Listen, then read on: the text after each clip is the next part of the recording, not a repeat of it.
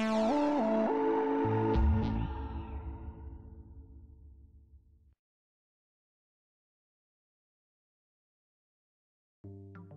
wonderful now to actually be doing things in art that have to do with aviation. So it's a great pleasure that I'm here to do this.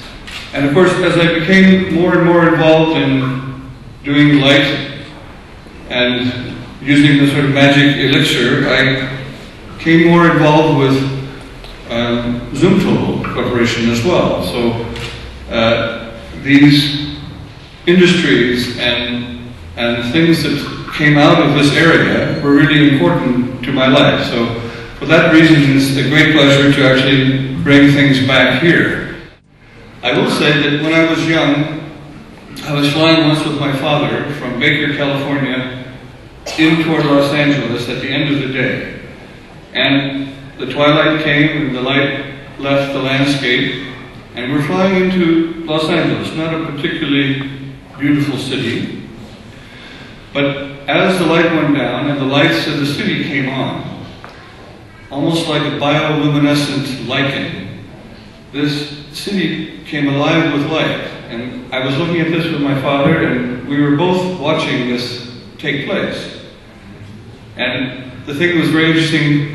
Finally, he turned to me and he said, "A peasant by day, a princess by night."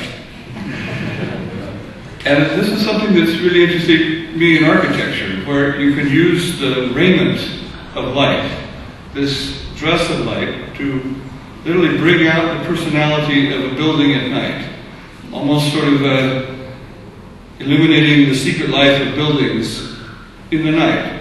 In the same way that we, after we finish work, change our clothes, dress up, go out, party, have a great time, there's this way that we can actually extend the life of buildings in the night, also adding to their personality.